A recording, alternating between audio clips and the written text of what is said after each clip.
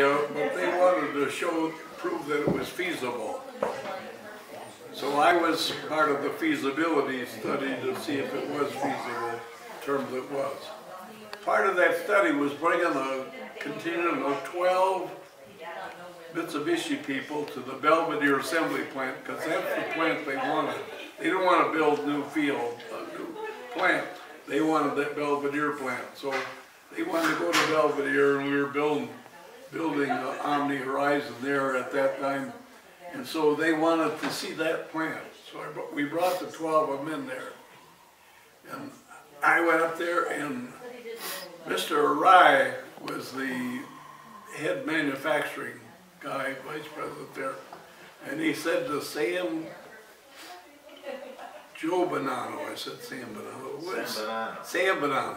He said to the plant manager, Sam Bonanno, who was pretty much showing us around, he said, Mr. Bonanno, would you measure the door opening on 10 cars tonight, and I'd like to see them tomorrow, because Arai had something up here. And so the next day, Sam presents the data to Arai, and Arai looks at it and he said, I thought so. This is all through an interpreter. He said, these cars would not be good enough for Japan.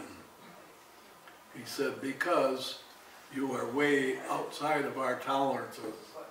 So we examined that a little bit, found out, number one, their tolerances on door openings from car to car were 1/2 of ours, their specification. Number two, we were building ours to specification. Our specifications were going 10 to 20% outside of our own specs. And so what I learned from them, their specification is the gospel, is the Bible there, and they hold to it. And I'll tell you, I think that we do in America, that we've improved dramatically. The problem is, they haven't stood still. They're continuing to get better, but we've closed the gap a lot.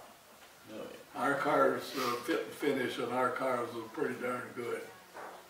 I'm not sure they're not, I think they're now at the level where you have to be an expert to see the difference between an American car and a Japanese car. Are they building a better, are the Japanese building a better car in America than our companies are building in America?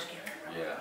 In other words, is a Toyota a better car than a, you know, than some Chrysler Corporation car or anything like that? I got the answer. Toyota's building Toyota standards in America or Japan. Mm-hmm. They're building the same standards. I see. Yeah, that's the answer right there. Sure. When I told people when I worked in Japan for 4 years, we had manufacturing people come over all the time. I told them pay attention to everything that happens on the shop floor. Pay no attention to what happens in the office, because they are terribly inefficient in the office. They're fantastically efficient on the shop floor. I took, you know Adolf Smith. I took Adolf Smith through a plant over there called the Okazaki plant. And he, let's see, was it Adolf? I think it was Adolf, but it might have been somebody. It might have been George Butts. No, it was George.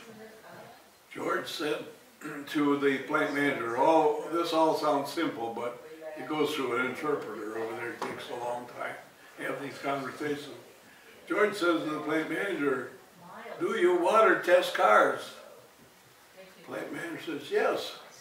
George said, I didn't. He was vice president of manufacturing at Chrysler. George said, I didn't see where you water test cars. Oh, yes, Mr. Butts, we water test cars.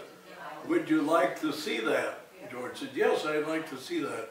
So we go over the cars all completed, goes through water test. George, we're on the way back to the hotel, and he really thinking about this. He's just very troubled. He said, I got it.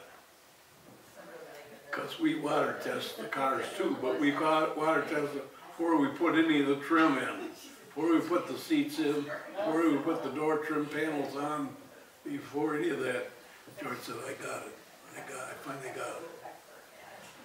They test cars like they don't expect them to leak. We test cars like we do expect them. It's so true. Very good. Yeah, cool. Interesting. I'm sure my trunk's full of water right now. Yeah. By your Dodge, the G a little bit.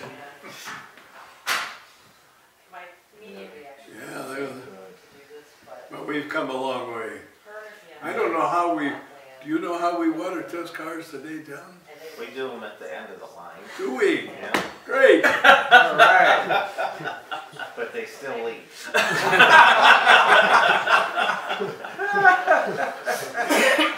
In 1957, during this troublesome year, we started production, we stopped production several times to try to fix problems. The problems were so big, we couldn't fix them on the fly. We did something that they say we never did, but we did. We stopped the line, might be down a day or two while they're fixing problems. And then we start the line up again. And when we went out to the field to try to tell them what we were doing, we're fixing it. You guys got trouble, but let me tell you guys, we're trying to work on the back of the factory. We're working hard, night and day to fix it. In fact, we're working so hard, we are putting in the Imperial, we're putting a guy in the trunk of the Imperial, of every Imperial, when it goes through water tests, to be sure we know where the leaks are and we're fixed. And some dealer in Lubbock, Texas yelled out from the back of the room, "Let the poor son of a bitch out, he'll drown." Yeah. That's a true story. That's good. Oh, yeah. You know, everybody understands that the 57 cars came out too early. They were a huge success because of the styling, but then the quality. But if they had waited a year until 58, which was an economically depressed year, I mean, the styling would have pulled them somewhat, but it still would have been a really tough year to make some money. Yeah, it would have. I would have.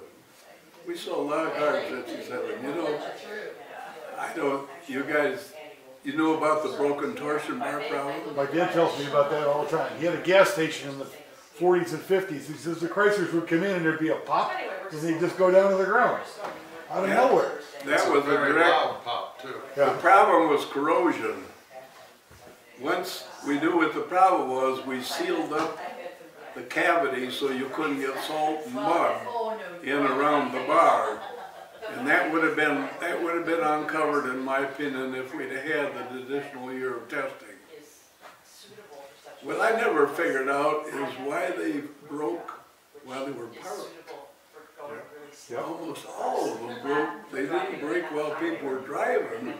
They broke while they were sitting in the garage at night, sitting in the driveway at night or something. My father's 57 New Yorker broke when I was standing about 4 feet away from it. I thought I'd been shot. Yeah. I mean, like a shotgun. Was it sitting still, the car? Yeah, sitting in front of the house. I had 74. No, it was like, I thought the tire had exploded. Did they? It seems strange too that, I mean, you got a thick bar over there. A little bit of surface rust on the thing will make it break. That's the Is that highest because of the case hardening on it or what? for a torsion bar. That's the highest stress part of the bar. Yeah. Is the exterior. Yeah. So when it got etched, corrosion, those became stress risers, what they call stress risers. The other thing is, did they ever look into the metallurgy? Metallurgy, things like hydrogen embrittlement. Could That have would been. have entered into it Could too. have been. Because we've had bolts in the transmission, especially from New Venture gear, the torque and everything, They might go for a year or two, all of a sudden, bam, like that one break, or two of them break, they just snap off. And that's what it was. Well, you don't think it was corrosion? No, I know it wasn't. It was inside the transmission. Well, we put all kinds of changes in production to keep the salt and mud out of there.